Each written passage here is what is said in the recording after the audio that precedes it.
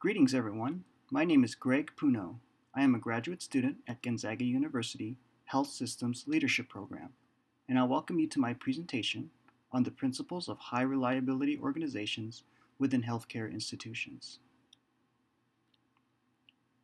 As you progress through the material, you will be able to describe how high reliability organizations pertain to healthcare, identify strategies to improve communication with others, gain insight on how charge nurses can improve unit coordination, what frontline nurses can do to mitigate risk, and understand the adoption of a just culture. A case study will follow regarding a common patient care error to better understand how a just culture can improve quality and safety processes of care. First, let's take a look at what high reliability organizations are and how they could be implemented within healthcare institutions. A quote from a fire department division chief summarizes quite nicely the behavioral dynamic of how high reliability organizations operate. It's in their inherent nature that people are drawn to a problem and, while around the problem, they begin to solve it. So let's answer the question, what is a HRO? It's an organization of high potential risk, but performs in nearly error-free operations.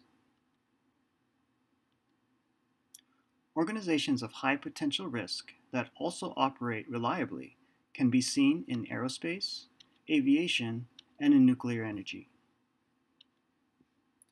Now we move into familiarizing ourselves to the core principles of HROs to understand trends of risk and establish processes early on to address the trend. There are 5 key principles of an HRO: preoccupation with failure by learning from errors and resolving any breakdowns in system efficiency, reluctance to simplify the causes of errors and address the big picture on the complexity of the problem, sensitivity to operations, a principle especially important for leaders to always be mindful in developing the capabilities of frontline personnel and embracing feedback to make strategy adjustments, resilience, the confidence in being successful will require a shared vision and collective courage when facing adversity, and having a deference to expertise. We must trust and rely on the expertise of others to have a multi-dimensional perspective in solving complex situations. Now let's review on how HRO principles are developed and implemented in healthcare institutions. The realm of healthcare organizations are highly chaotic and complex. Medical errors continue to be a critical factor when evaluating system performance and can result to devastating consequences, which is why it is in the interest of providers to understand how HRO system processes could improve quality and safe patient care. The HRO initiative is implemented institution-wide, but system processes can be modified to fit each specialty unit. When developing these processes, there are several key guiding principles shared by all members of a team. There is a focus on continuously improving the system, to operate in a culture of ensuring safety, to share responsibility in our efforts towards deficiency-free care, and always pushing forward to improve the quality in system performance. When embarking on the development of a HRO, be mindful that no system is 100% deficiency-free, but in organizations of high potential risk, it has been shown that organizations can operate very effectively without committing errors. Communication is key, and a shared responsibility and accountability will be imperative when developing a process that is unique for each particular unit. Teamwork is an essential component within the HRO operational framework. Let's go over some key strategies to improve team function. To engage collectively, units can consider formalizing processes to provide opportunities to communicate effectively. This can be in the form of safety rounds, safety huddle, or quality improvement meetings. Whatever method you choose, always engage in a non-threatening and respectful manner, and if you are searching for a proven system for communication, Team Steps is an effective tool. Developed by the Department of Defense, Team Steps allows teams to utilize strategies and tools to enhance performance and patient safety. There are 4 learning skills within the Team Steps framework: leadership, to coordinate that messages are understood, shared, and that resources are available; situation monitoring, to be constantly aware of changes to patient status and team dynamics, mutual support, to address individual needs, ability to perform the tasks, and maintain accountability, and communication, to be clear and ensure that messages are received. I've broken down these learning skills into their individual parts to better understand how these skills can be implemented on your particular unit. The leadership component can be especially useful for charge nurses in coordinating care through a process of a brief, huddle, and debrief. To summarize, a brief can cover assigned roles, expectations, and anticipated outcomes prior to the shift. Huddle can be done midway to assess the situation of your team and patient care concerns. And a debrief, to allow an exchange of information to collectively analyze any areas for team improvement. Situation monitoring can follow the acronym STEP, in which the charge nurse or team leader can attain information on the status of the patient, team members, environment, and progress toward the goal. Mutual support can be demonstrated by providing task assistance, feedback, opportunities to plan collaboratively, and by resolving interpersonal conflict. On the last of the Team STEP strategic framework is communication. Methods to ensure proper transmission of information can be done through several techniques. SBAR is an acronym used for relaying information of a patient. S is for situation, what is going on with the patient. B is for background, what is the clinical background. A is for assessment, what do you think the problem is. And R for request or recommendation, what would I do to correct it. Call-out is a verbal exchange between a sender and a receiver to organize a team's next step and acknowledge accuracy of information. An example would be a nurse checking airway by saying, airway status, and receiving nurse would say, airway clear. Checkback is a technique in which a sender would relay a message, the recipient would repeat, and the sender would confirm what was said. Lastly, handoff, the transferring of authority and responsibility of a patient to another provider. It is imperative that the handoff plan of care and status is clear and accurate. To collectively take action towards improving quality and safety, we begin to review the importance of adopting a just culture in developing a high reliability organization. As we have explored the complexity of healthcare, we have discovered that it is chaotic, unpredictable, and will continue to be a field of high risk. Despite efforts to strive for deficiency-free care, the question is not if medical errors will occur, but when. Our actions on how we deal with these errors will determine our ability to successfully operate as a HRO. A report was released by the Institute of Medicine titled, "To Err is Human." This study revealed the realistic vulnerabilities of human error that goes beyond individual competence and towards how errors occur with faulty systems and other multiple conditions that increase risk.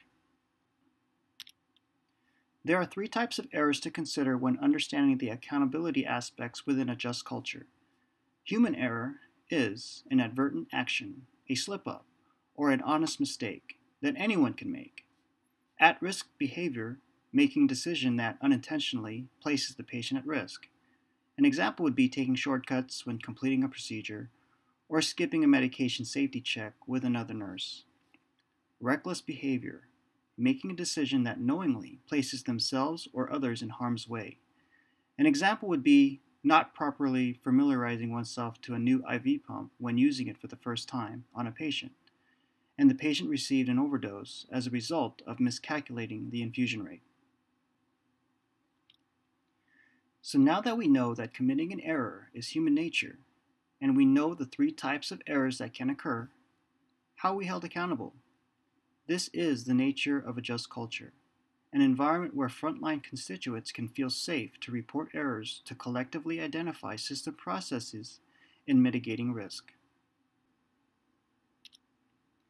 A just culture is a combination of 2 other existing cultures that can be found within healthcare management. A punitive culture is simply punishment for all mistakes. This is the most common culture found and the most destructive as it focuses solely on individual responsibility without considering human error, system processes, or other external factors. System processes do not improve, and providers will even fear to report errors in the first place which can result in a false assessment on operational safety performance. A blameless culture is an environment of no accountability or corrective action for errors that occur. In a just culture, providers are held fairly accountable based on the behavior and process involved behind the error. Human error is met with understanding, and reporting the incident is encouraged to identify variables behind the error to collectively improve system processes. At-risk behavior will be addressed in a fair and just manner to correct the behavior and to mitigate future risk. And reckless behavior will not be tolerated. Why adopt a just culture? Evidence has shown that punitive measures do not work long-term. Fear of reporting does nothing to improve systems. In a just culture, accountability is maintained. The process of open reporting and learning will expedite methods to improve quality and safety through a focus on system improvement. There is a shared responsibility by all members which develops camaraderie, trust, and teamwork.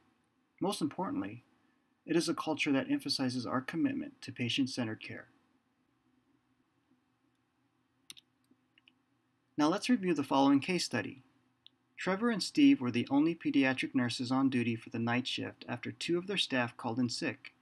It was a busy shift, admitting multiple patients with another one on the way from the ER. One of their patients, in sickle cell crisis, was on a dilaudid PCA and a Narcan infusion. Both syringes were expired and needed to be replaced immediately to ensure that the patient's pain remained controlled. Trevor obtained a new dilaudid 30cc syringe and a Narcan 30cc syringe from pharmacy. After checking the doses with Steve, they both proceeded to the room to replace the empty syringes.